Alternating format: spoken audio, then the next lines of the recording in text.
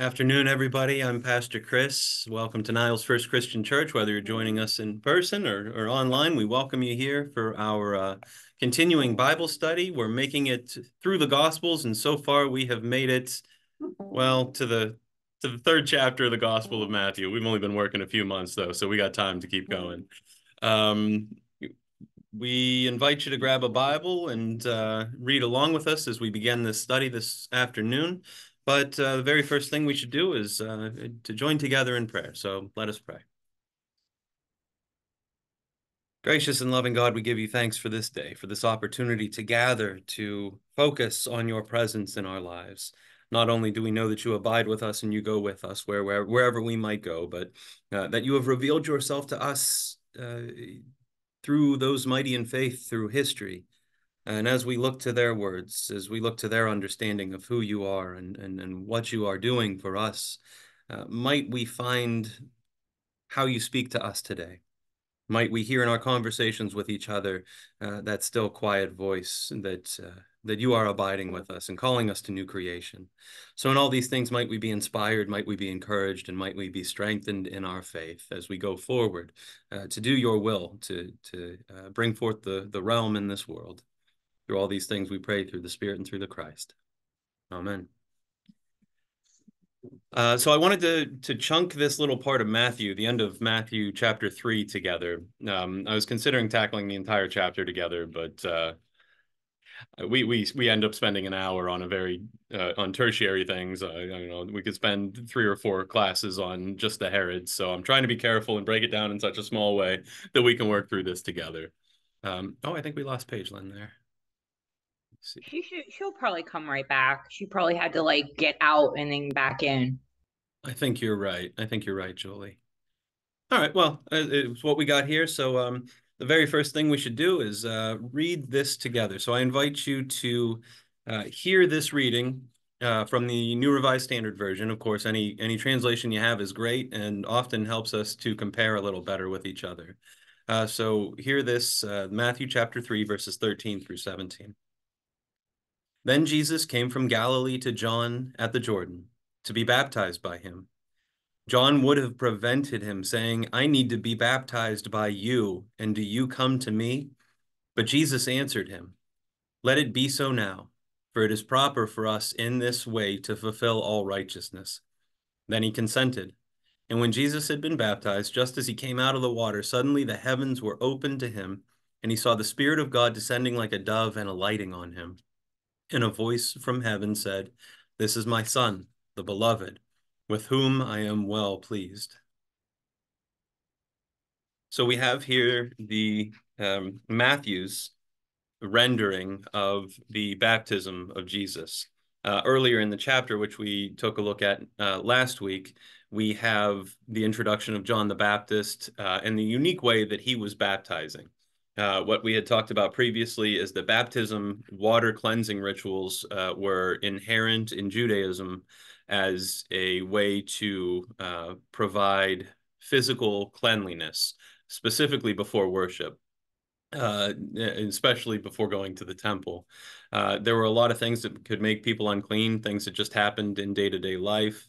There are, let's see, I in my New Interpreter's Dictionary, I have a little bit of information specifically about that.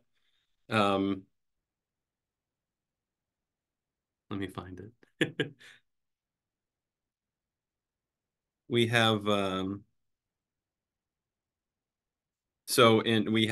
the Hebrew scriptures, there's a lot of different things that could render a body ritually unclean.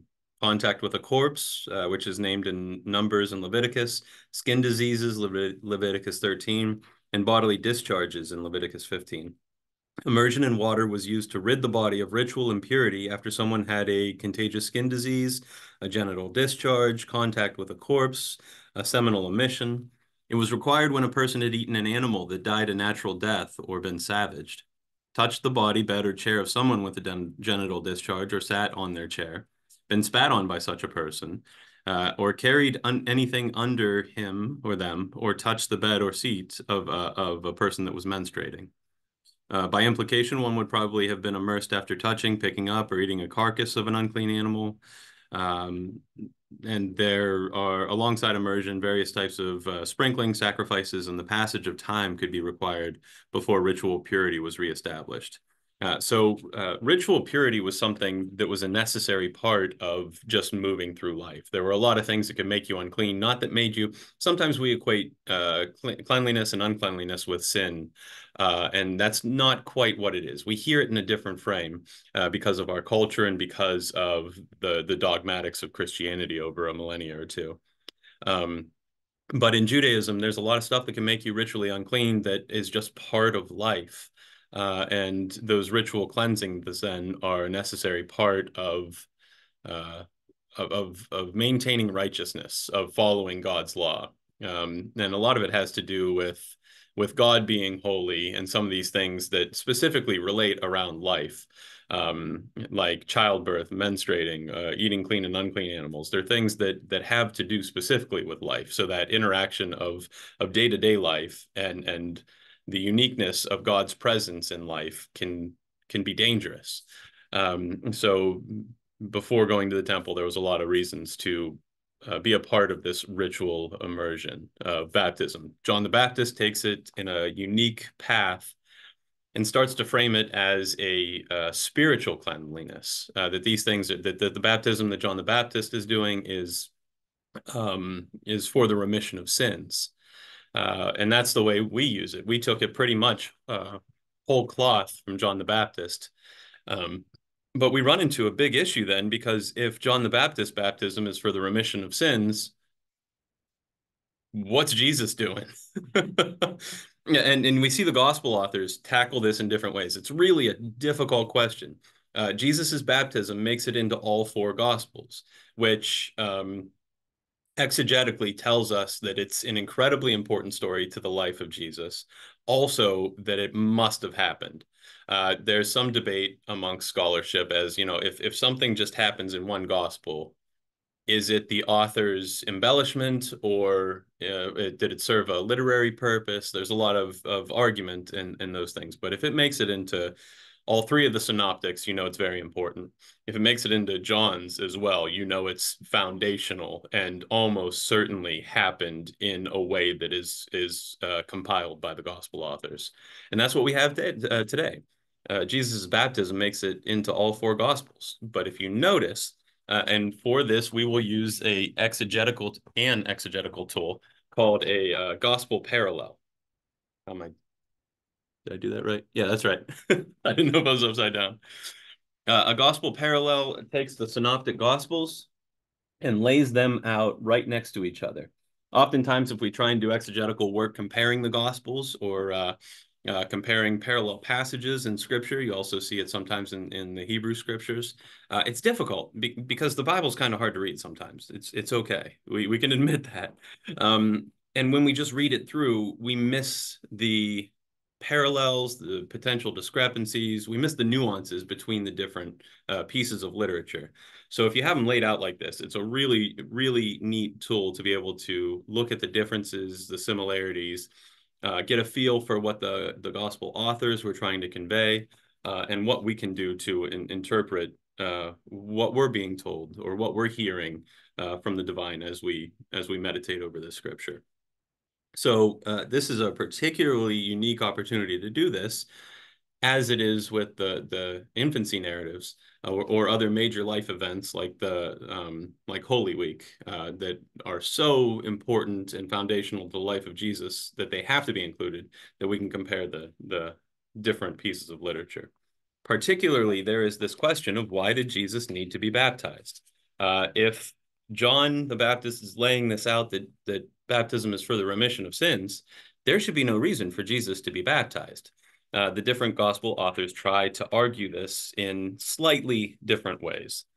I have one, and I'll have this handout at church, but I have them all on one document. Unfortunately, it's about 8-point font, so it is incredibly difficult to read.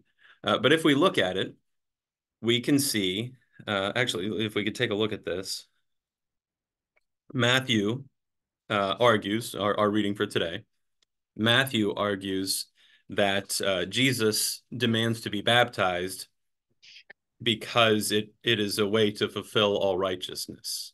We're going to have to unpack that a little bit because, what does that mean? In the Gospel of Mark, we have in those days, Jesus came from Nazareth of Galilee and was baptized by John in the Jordan.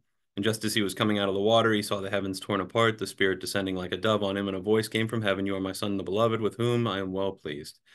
There's no, like Mark has a tendency to be, first of all, because he was the first gospel author written, it was the first gospel that was published. It has a tendency to be more clipped, more shortened. It doesn't have those extra sources that Matthew and Luke used as well.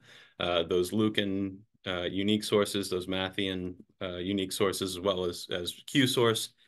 Um, so Mark doesn't even deal with the problem, um, other than to say, that John the Baptizer appeared in the wilderness proclaiming a baptism of the repentance for the forgiveness of sins, um, and explains who he is a little bit, and then says that Jesus gets baptized. Luke is probably the most lengthy account of this. Uh, after after John the Baptist, of course, calls out everybody that comes to see him. Um, he says, "Oh, right." So if you look at Luke chapter 3, verses 18. So with many other exhortations, he proclaimed the good news to people. But Herod the ruler, who had been rebuked by him because of Herodias, his brother's wife, and because of all the evil things that Herod had done, added to them all by shutting up John in prison. Now, when all the people were baptized, and when Jesus also had been baptized and was praying, then we have the revelation of the dove coming down, the heaven being opened. So Luke kind of bypasses it. He dances around it. He doesn't even say that John the Baptist baptized Jesus. So while Matthew says that, there's this interplay between Jesus and John the Baptist, and Jesus explaining why he needs to be baptized, Luke dismisses it completely and just says, well, Jesus got baptized. Doesn't say it was by John the Baptist explicitly. John does something similar. Um, John in John here says, the next day he saw Jesus coming toward him and declared, "Here is the Lamb of God who takes away the sin of the world. This is he of whom I said, after me comes a man who ranks ahead of me because he was before me. I myself did not know him, but I came baptizing with water for this reason, that he might be revealed to Israel." And John testified, "I saw the Spirit descending from heaven like a dove, and it remained on him. I myself did not know him, but the one who sent me to baptize with water said to me, 'He on whom you see the Spirit descend and remain is the one who baptizes with the Holy Spirit.' And I myself have seen and testified that this is the Son of God." So we don't even have um, John the Baptist baptizing Jesus in the Gospel of John.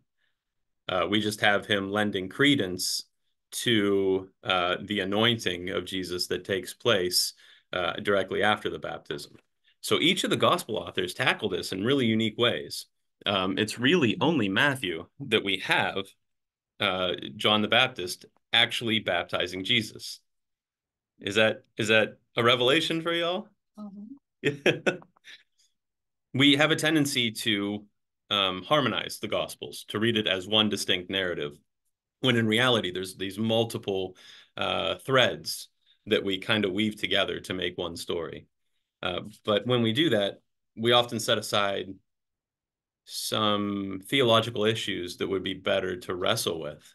So we're still left with the question, because Matthew addresses it in some way, but Mark, Luke, and John bypass the issue of John the Baptist baptizing Jesus.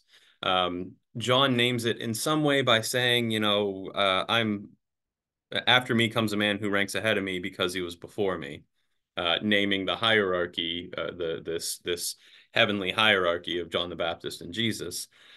Luke doesn't touch on it, other than saying that Jesus had been baptized, which still has some issue of why Jesus needed to be baptized. It's just not addressed. Mark bypasses it completely. Um, oh my goodness. Please silence your phones, everybody. Sorry. Um, We do have Mark says at least that he was baptized by John in the Jordan, but doesn't name the issue as to why, um, or the potential conflict of why Jesus needed to be baptized in the first place. So the only answer we really have as to why Jesus needed to be baptized was in Matthew. Luckily, that's our reading for today. Let it be so now, for it is proper for us in this way to fulfill all righteousness. John the Baptist has a problem with it. I need to be baptized by you, and you do this for me, and you come to me.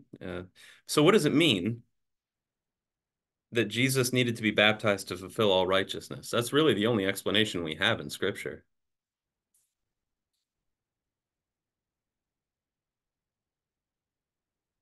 That's why I'm here today. That is a good answer. So we would have to define what it means to fulfill righteousness. What does it mean in this situation that Jesus needs to be found righteous?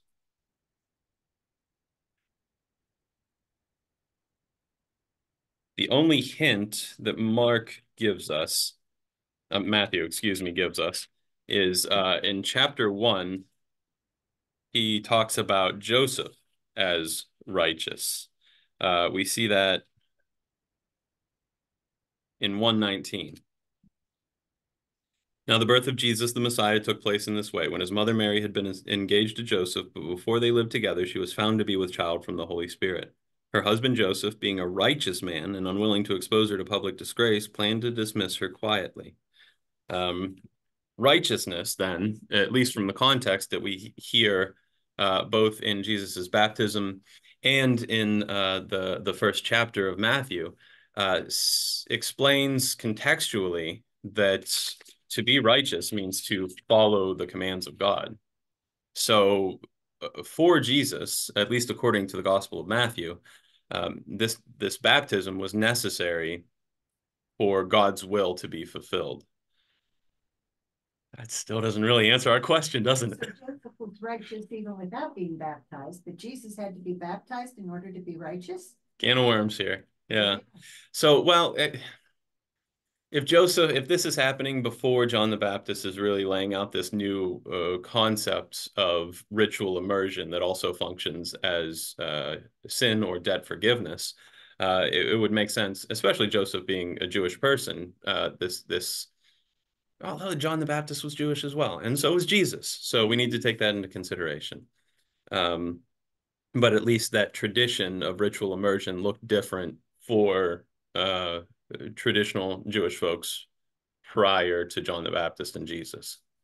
But Joseph would have known what the law, so righteousness is in some way tied to impunity of the law.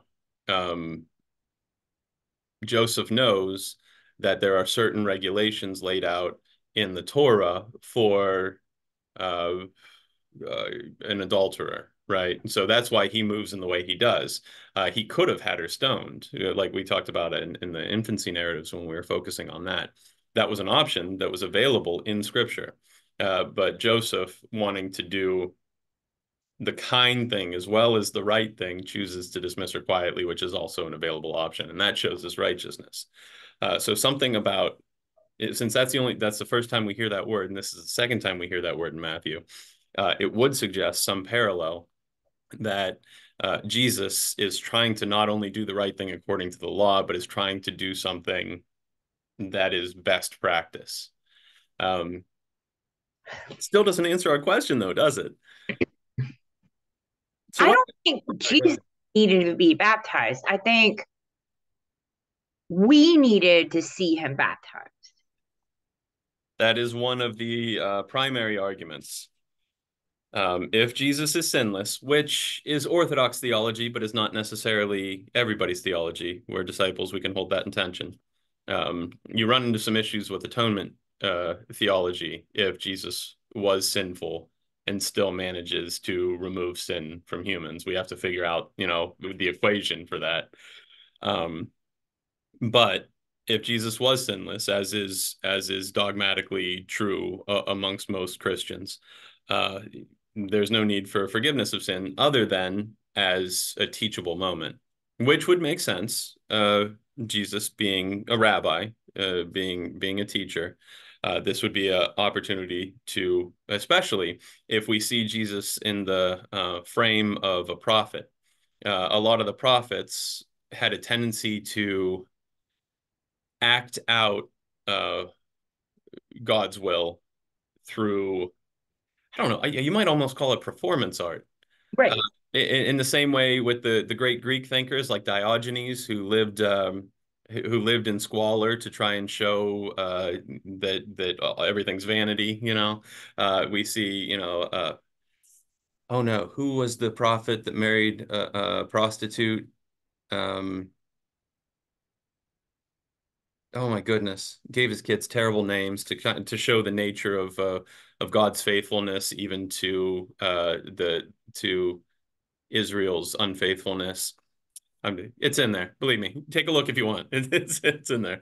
But the prophets have a tendency to use, um, yeah, like almost like an acting, almost like public displays to try and show proper action, proper thought. Orthodoxy, orthopraxy is what we would call that now. It wouldn't have been called that at the time. Um, but we do see that. We can argue that here. That one of the reasons that Jesus then was baptized was to show what baptism should be for us. Um, it's a strengthening of John's laying out this new form of ritual immersion that also functions as forgiveness of sins and reconciliation. So Jesus is then strengthening that and laying that out further in process. We could also argue that I had a few other. Those are primarily the two reasons that we see. Um, we could also argue that this was an opportunity because it was Jesus showing his righteousness of falling into God's will. That this is showing Jesus's humility and obedience, even in the form of debasing himself. Right? If he is the if he's the Son of God, if he's the anointed one, the Messiah, then showing this I wouldn't call it humiliating, but certainly debasing act uh, is a reminder of how we can move with righteousness, though we're certainly not that high up in the heavenly hierarchy. Were you looking up the answer there? I was trying to, but I couldn't find it. Couldn't find it. We'll get it. We'll get it after the study's over. Um, so it makes sense why John here is hesitant to baptize Jesus. If he's saying that it's for the forgiveness of sins and Jesus he knows to be blameless, why would he want to? Jesus answers, it's to fulfill righteousness. And what's John going to say then? Well, I still disagree, but I'm going to do it. So John the Baptist baptizes him. And what we have now is a direct divine revelation that sets up the ministry of Jesus. So Jesus is an adult now. He went from last chapter, he was an infant. John the Baptist shows up, and now Jesus is an adult, and he's ready to begin his adult ministry. We have that uh, portrayed in all of the Gospels, although not all of the Gospels have an infancy narrative. So in some of them, Jesus just shows up as an adult. But we do have the baptism that is the beginning of Jesus's public ministry. And they all play out, at least in some way, with a divine revelation. The revelation has a couple different parts to it. There is, of its nature, the baptism, the water immersion. When he comes out of the water, or when he steps out, or when we hear it portrayed in different ways. If we look at the parallels, we see and when Jesus had been baptized, just as he came out of the water, suddenly the heavens were opened to him, and he saw a Spirit of God descending like a dove and alighting on him. And a voice from heaven said, "This is my Son, the beloved, with whom I am well pleased."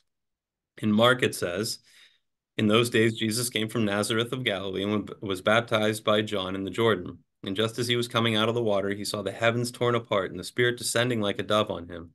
And a voice came from heaven, "You are my son, the beloved, with you I am well pleased."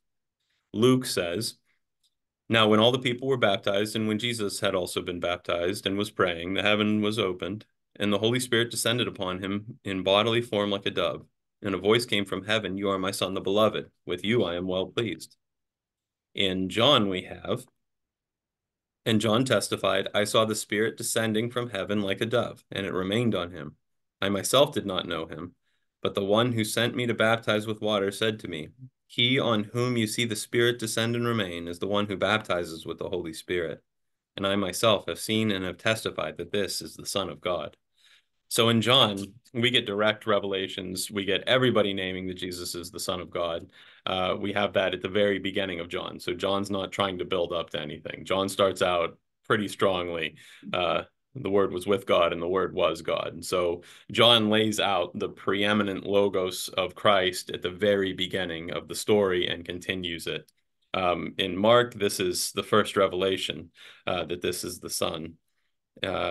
Luke has the same story, but Luke always has everybody praying. Luke is all about prayer. No matter what they're doing, they're praying. They're walking to the store and they're praying. That's what Luke does. Um, Matthew has a tendency to work through it in a way that we remember that Matthew was writing to a Jewish audience primarily. So this is a way to explain not only the difference in the nature of baptism, but why Jesus and why John the Baptist had an issue with it, why Jesus explains it. But the revelation functions the exact same, which I think is so interesting that even though there's these discrepancies throughout the Gospels, um, the revelation is nearly identical in all four of the Gospels. The heavens open up, a voice says something, specifically says the same thing. "This is my son, the beloved," or "You are my son, the beloved, um, with whom I am well pleased." The Greek word for beloved is agape, beloved son, loved, deeply loved son. The word son there can mean a couple different things, but it has a close relational aspect. Kid, son, something like that. With you I am well pleased, or with whom I am well pleased. Remain. Not in John, though. He on whom you see the Spirit descend and remain is the one who... I'm sorry, wait a second. "I saw the Spirit descending from heaven like a dove, and it remained on him." Yeah, we don't have the "I am well pleased" in John. That's interesting.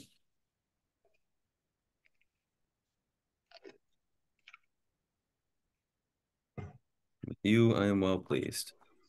So we have kind of an inauguration of Jesus's public ministry with this, an anointing in baptism and in blessing from the divine as to what Jesus is going to be, his identity, what he'll be doing moving forward. And it makes sense because directly from this, he goes right into the wilderness to further prepare himself.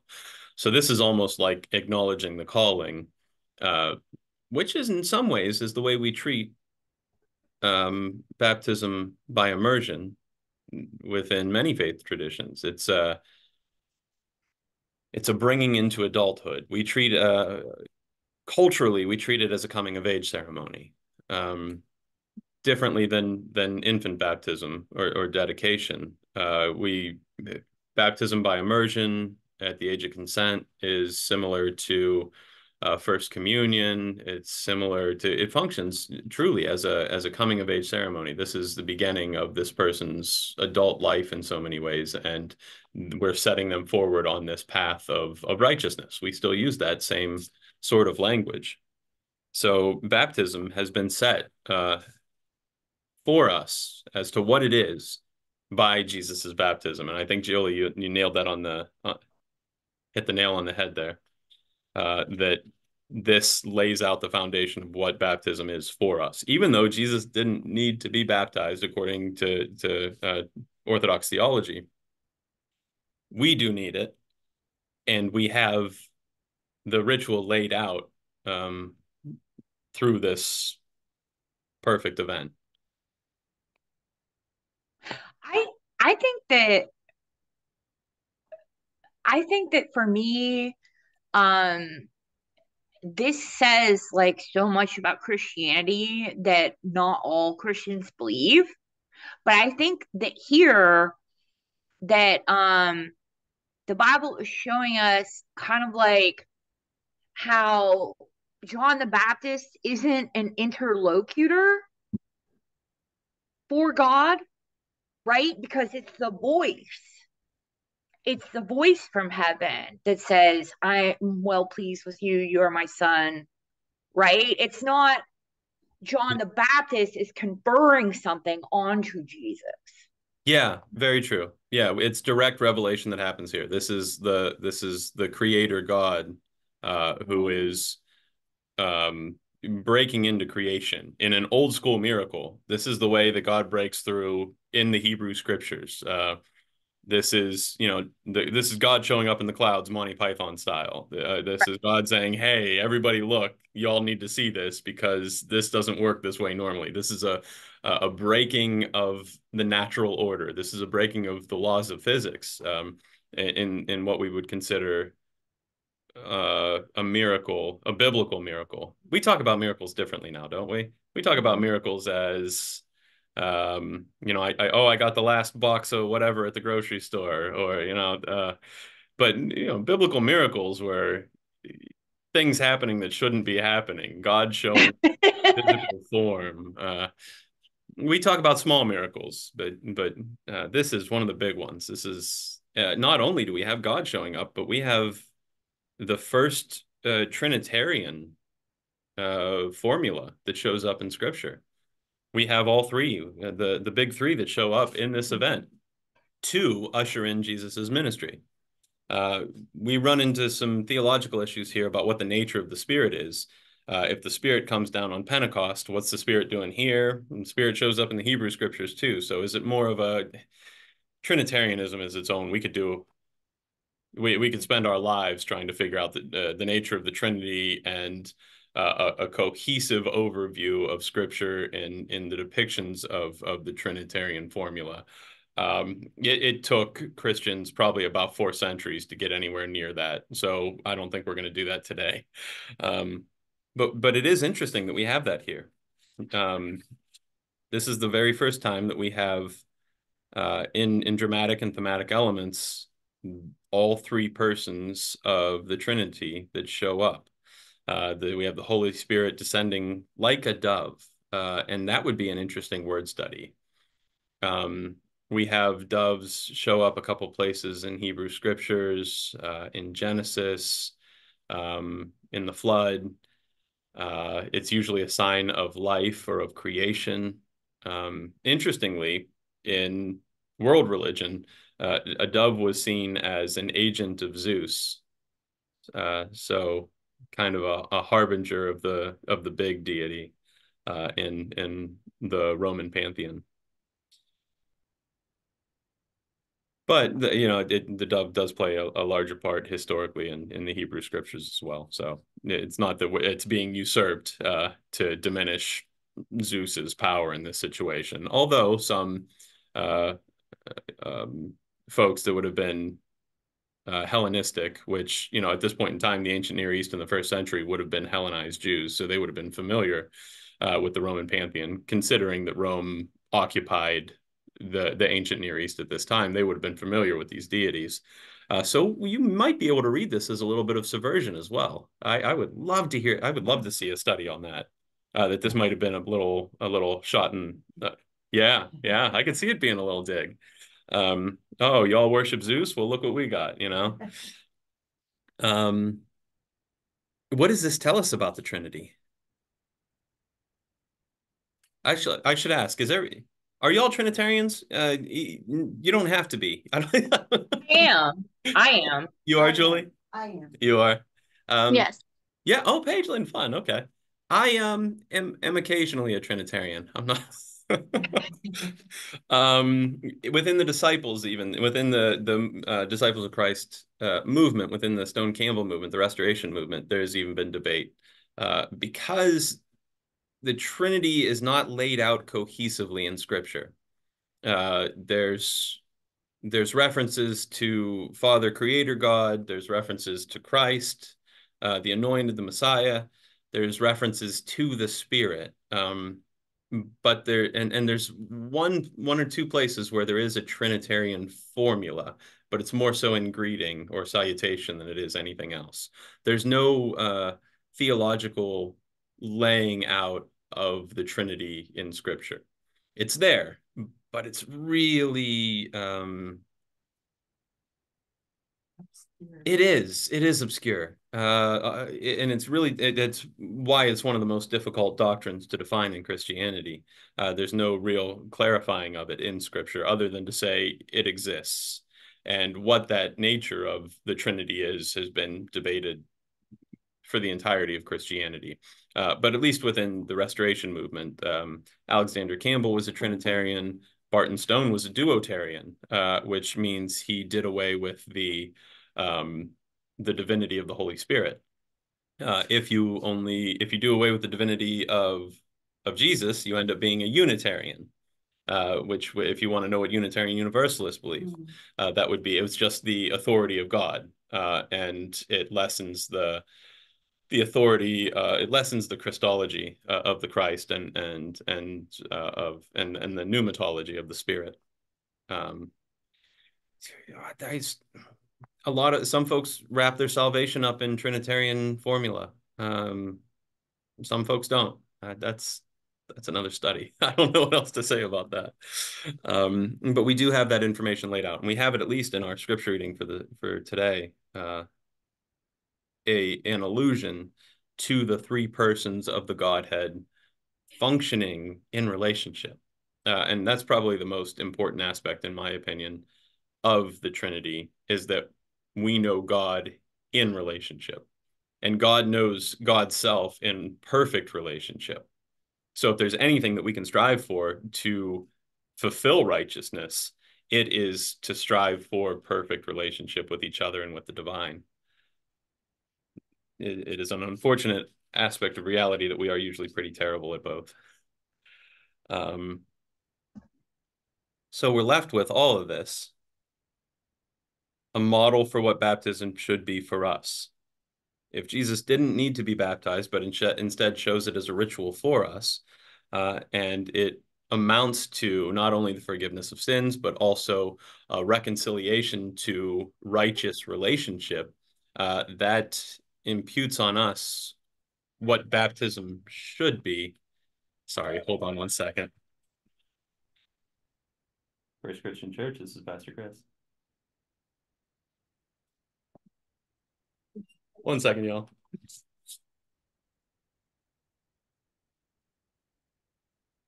No, we're good. All right, thanks. Stay warm, stay dry. Oh, yeah.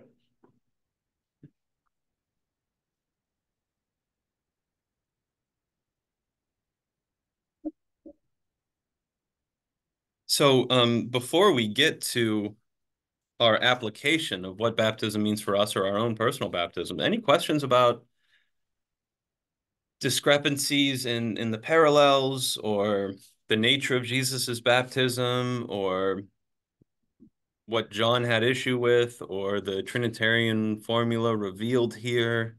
Anything that we can talk further about that we've very quickly overviewed?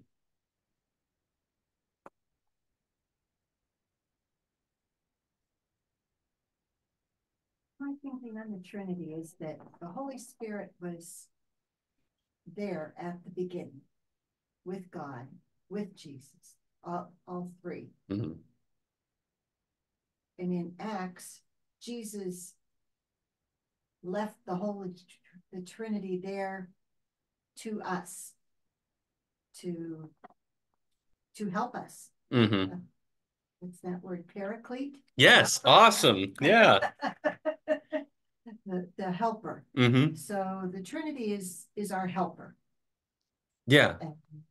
But I think the Trinity, the Holy Spirit has been there from the beginning, but just not, I don't know, usable for the people of God. Okay. I think that's a traditional understanding of it as well. We don't see the Holy Spirit fully present up until Pentecost. We see glimpses of the Spirit. The Spirit will sometimes be present for some people, and it'll function almost like a miracle, like those the Hebrew Scripture miracles, where it'll be an actual inbreaking into creation from a God who is transcendent. So the Spirit functions like God does in transcendency, that it's an inbreaking into creation. Once we see the Pentecost take place, once we see the incarnation take place in Christ, suddenly it's not just suddenly God, the Creator, is not just transcendent but also immanent. That God is present with us and abides with us. In the person of Jesus, of course, Jesus is a person and has to then leave. And then we have the Paraclete, the Helper, the Advocate, who is eternally present and saturating creation in a way that is somehow not pantheistic, which is problematic to work through, but it has been done well in 2,000 years of Christian history. We can maybe take a look at some, like the Athanasius Creed is a good example of how the Trinity is thought to function in historical Orthodox theology. But I think you named it well. Pantheology, that's multiple gods. Pantheism is the idea that God is everything. Not just that God is in everything, but that God is everything. Oh. Which is seen generally as a heretical viewpoint because it diminishes the personhood of the divine as Father God, Creator God. So when we talk about God in three persons in traditional Trinitarian theology, it very much is three distinct individuals, not people, not anthropomorphized people, but individual entities. Pantheism is kind of a God is everything, God is not any one thing. And it ends up being, oftentimes you see this in like a worship of nature, or of sometimes an ancestral worship, mostly in nature worship, because everything is God. Um, Trinitarian formula would not allow for that, because then we end up worshiping everything as distinct gods, is kind of the criticism of it, and it's been dismissed as heretical, non-Orthodox thought pretty early on in Christian theology. But yeah, good. Thank you. All right, so One of Joe. the things that we haven't talked about Mm-hmm. is how the baptism takes place in nature.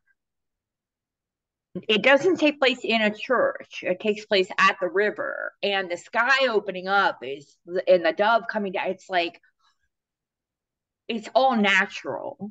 Mm-hmm. So I think that I think the Bible is revealing something to us here about the nature of church. Okay. I mean, that sounds weird. It sounded better in my head. No, I don't. I think that you probably are on to something there. Could you say more, or would you want So to? it's like it goes along with what I was saying about John the Baptist. It's like in this situation, the Pharisees and the Sadducees are not around, right? Like we imagine the people that are hanging out with John the Baptist are like cool people. And in the whole exchange with like, well, you should be baptizing me. I shouldn't be baptizing you. And Jesus is like, no, no, no, this is righteous. This is how we're going to do it. And this happens, at the river right before Jesus goes into the wilderness. It tells us as Christians that we can find God in the world. We don't have to go to church. Oh, that's dangerous talk right there. I don't want to. Wait a second. Wait a second. No, what I'm saying is it's like it's not a thing where uh John the Baptist sat down and was like, okay, let's see, are you good enough? Are you good enough for me to baptize? And like, it's not something being transferred or decided upon by John the Baptist. Mm-hmm.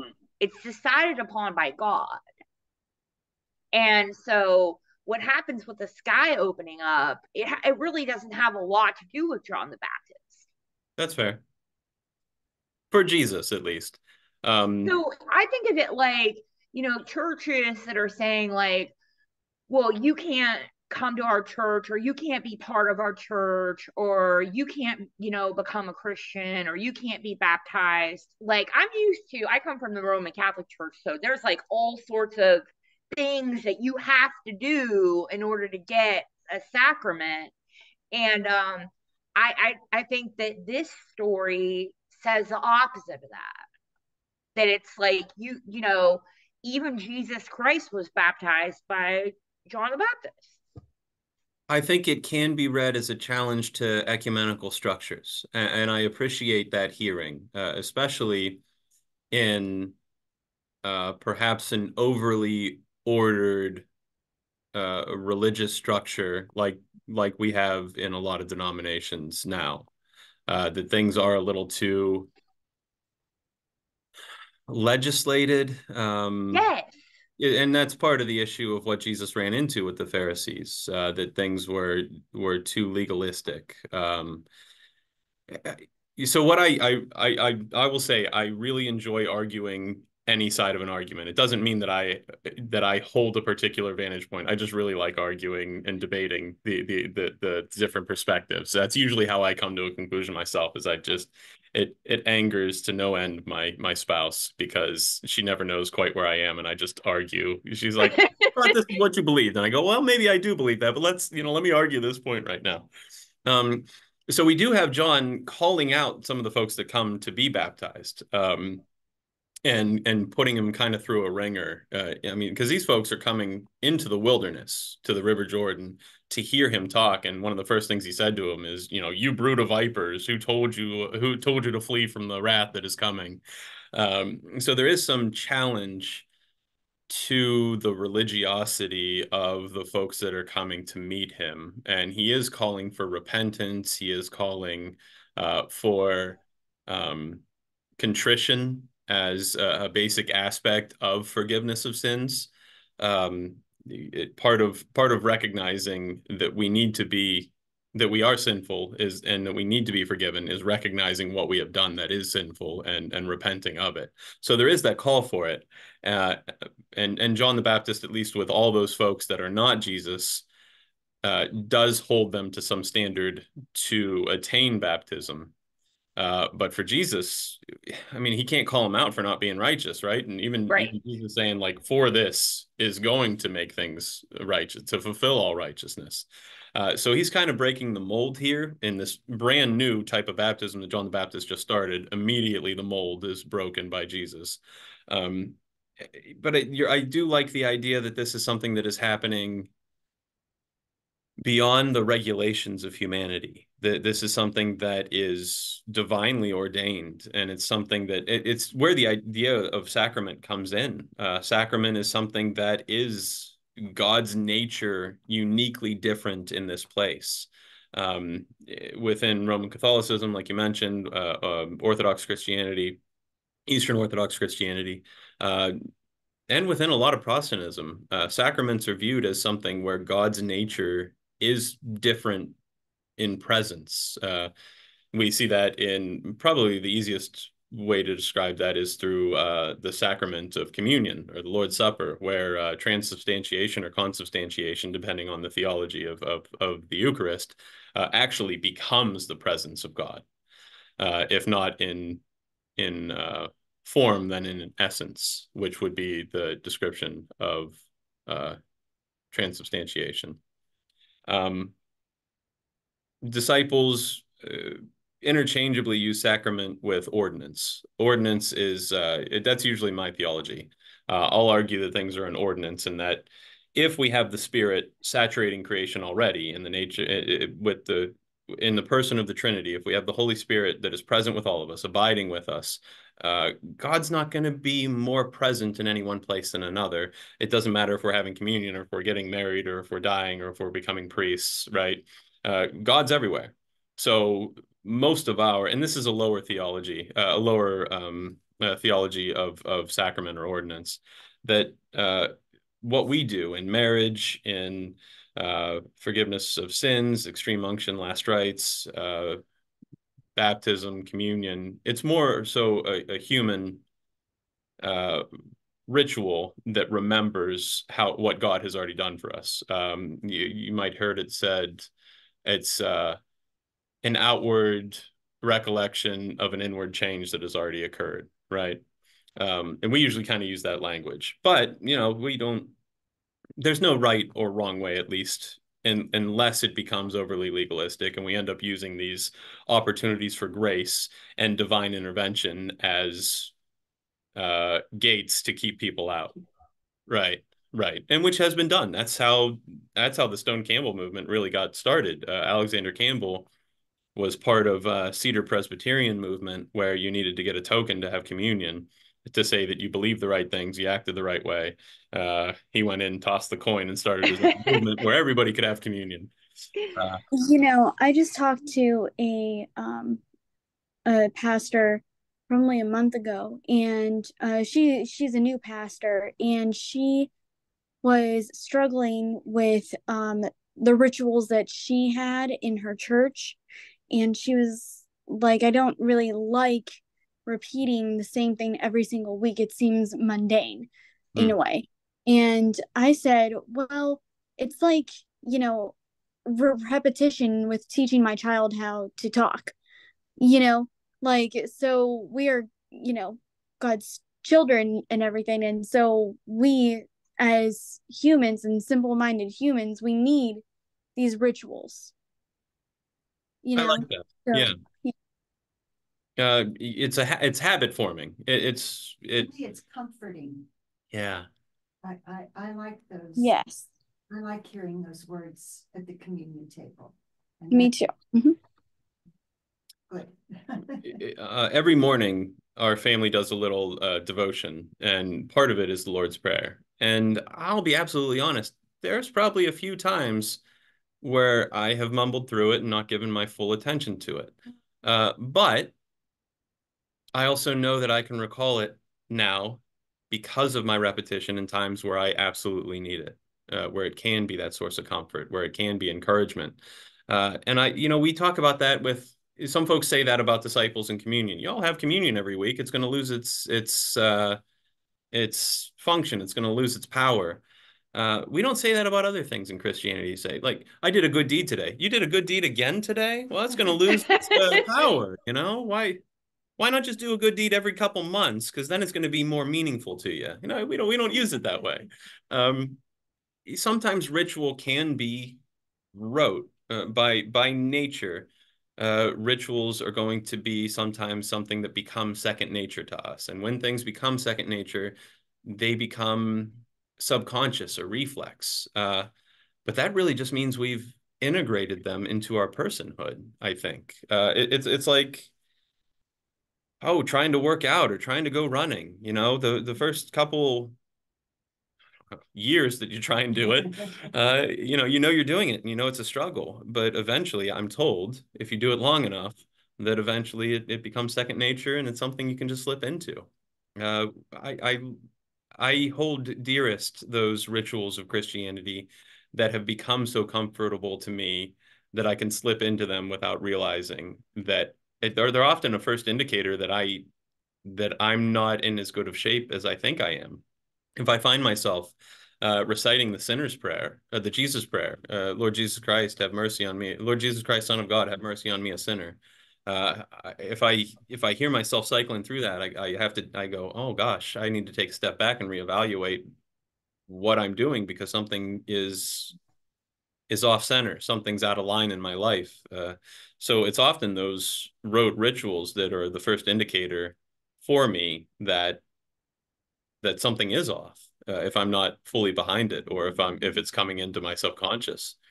So I understand both arguments, and I also recognize that there's very different kinds of people as part of this creation, and I honor that diversity. For some folks, ritual might lose its value, but for me, it does not. And you know, that's why we got different denominations. That's perfectly fine if you want to go to a place that has communion every, well, like us, anytime you get two or three of us together, we're going to break bread. You know? And that's never lost its value for me. In fact, it's helped me to know people better. I've only seen it as valuable. I understand though that sometimes you wouldn't, and I particularly understand, Pagelin, that it can be more difficult for clergy as the folks who have to initiate these rituals, who feel obligated to do. It's a hobby is great, but if you need that hobby for if that hobby becomes a job, it's not nearly as fun for some reason. You know, I have fun organizing my house, but as soon as I'm told to clean something, it's not fun anymore. And I kind of think that you know, clergy face that in a unique way, but we all do when we're told or if it's expected from other folks. Suddenly, that ritual might not have the same value. But that's part of human nature, I think, and is unique to each of us. Yeah, I mean, I do weddings, you know. I officiate weddings, and she also officiates weddings, and I officiated her wedding. Um, but so yeah, I felt like you know, from officiant to officiant, speaking about a ritual in a way, and I basically have like a regular outline of a wedding that I go with every single time. And it may not be like, it may seem mundane, but I know that it's special to someone else. And, you know, we just go to the Lord's table every week, but I mean, it doesn't change for me. I still, you know, it depends on the person you are, but, you know, it still holds this value for me, like you said, Chris. So, yeah. You know, something as simple. Look at our other secular rituals, right? We all got to eat a couple times every day, and it can become something that we don't pay attention to. But we can also turn it into something that is a meaningful practice. We can gather around the table at dinner and share our days. We can turn it into something that has more meaning. So it is the way we approach it. But we can't all be expected to approach it every moment as if it were holy, even though it is. We just don't have that mental capacity to recognize that. There's too many moments and we get lost in them. And usually it's only when we've lost too many of them in a row that we look back and remember how precious any individual moment is. Uh, Hopefully those rituals can remind us without us having to get into a slump and reevaluate our entire lives. For me, that's, I think, the power of ritual, is that it's a calling us um, into God's time rather than ordinary time. Uh, Hopefully, not always. We got to meet there for it to happen that way. So let me ask then, to springboard from that. I know we're a little short on time, but do y'all remember your baptisms? Pretty much, Yeah. pretty much. And it wasn't what it should have been. Oh. I I was 11 years old. You know, it could have meant so much more, but that wasn't, I don't know, that wasn't the case. I remember being embarrassed because my wet robe, showed through my garment that I had on underneath. And I remember being kind of nervous and scared, and they were just words that I said. Mm-hmm. It didn't have the meaning, but I don't feel the need to be baptized again either. I think I know in my head now what happened, what the importance of it. Yeah. So I, I can't think of a major life event that I have went through where I haven't looked back on it and said, boy, I wish I would have been more present. Or, it's yeah, marriage. I was worried about everything going right, and because I had put together the service and I was like, oh, geez, what are they going to think about the service I put together? I read from Song of Solomon and I was like, is this a little too dicey to be reading for a wedding? The birth of my first kid, I was trying to be as present as I could, but it was like 4 a.m. and I can only do so much in that situation. Baptism, the same thing. It's hard to be fully present when you're an 11-year-old, and hard not to worry about everything else that's going on. Uh, Anybody have any inbreakings? Did the heavens open up and a dove fly down? Did y'all get that? No, no, nobody. Okay, all right. No, It's but always I worth asking. definitely I don't know. When I'm always in our church, I always see the light coming through the windows, and I feel that God is speaking to me or everybody there, So I mean, that's the same every Sunday, and it was the same for my baptism, so that was good. Oh, that's awesome. I appreciate that, Paisley. Thank you. My pleasure. And Paige Lynn, I gotta say, I probably got more out of your baptism than I did my own. Oh. That was a special time, and to hear you read your statement, that really touched me. You did have a profound statement. I appreciated that as well. I appreciated working with you through that. And we didn't have to do anything like that when I was baptized. You get dunked, you go back. It was Oh wow. Yeah. Yeah, I keep hearing from different people that the church was different a long time ago, but I only came a month after Pastor Chris came, so Yeah. I have no idea other than the time that Pastor Chris has been in service to this church, so I don't yeah. That's it. Oh. Every place is always different before you get there. Mm-hmm. I was baptized 59 years ago. I mean, that's a long time to remember. That is true. Yeah. All right. Well, consider then in sending forth, remember some details about your baptism. Think through it and reflect on it. Consider what it has done for you. And consider whether you consider it a sacrament or an ordinance. Consider what the presence of the nature of the divine was in that situation, or in all situations. Think about not just what you said, but what the event has caused you to be. We've all had time to grow in some facet of our lives since our baptisms. So reflect on what that event has caused us to be as we are today. And if it is time to revisit that, if maybe too many of our moments have slipped away and we need to reevaluate what we are doing with our time or how we are called to serve, I think remembering our baptism or recalling those rituals that have meant a lot to us can do that. So if nothing else, by Jesus and John the Baptist instituting this new form of baptism uh, for the forgiveness of sins, we have an opportunity to reflect on our human nature, where we have sinned, where we need to find reconciliation, redemption, what we need to forgive others for as well. It's a call to be reflective of our journey in Christ's footsteps as we have been baptized. When we read the story of Jesus's baptism, it should intimately remind us of our own baptism, of our own death and rebirth, and whether we are still part of that new creation, what that means, what redemption looks like for us. And I know that gets into atonement and a whole bunch of other things, but at the very least, it should cause us to reflect on our faith journeys and to consider where we are on the path and how we might more readily step forward in that path of righteousness. So, a little mini sermon at the end. Any other questions for the good of the order here?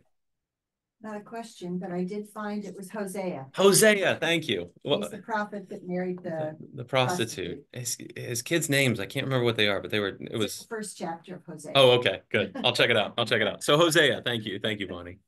All right, so well, we invite you to head out and live out. Pray. You almost forgot we have to pray. I'll be happy to. Thank you, Julie. Let us pray. Gracious and loving God, we give you thanks for the ways that you have spoken to us. We give you thanks for the ways you have revealed yourself to those gospel authors, to the ways that you revealed yourself to Christ in baptism, and the ways that you reveal yourself to us today. Allow us as we go forth to Oh, well, if you wouldn't mind it, God, if you could break through these clouds and give us a little bit of sunshine. But if not, break through and allow us to experience your presence, experience you as you abide with us as we go forth in this place. Allow us to live righteous lives, that we might be reminded of our baptism of death and new creation, and that we might be those agents of new creation that work with the Spirit in this place in each moment of our lives to do your will and to bring about the realm which your Son has taught us of. In all these things we give thanks, and we pray through the Spirit and through the Christ. Amen. Amen. See y'all next week.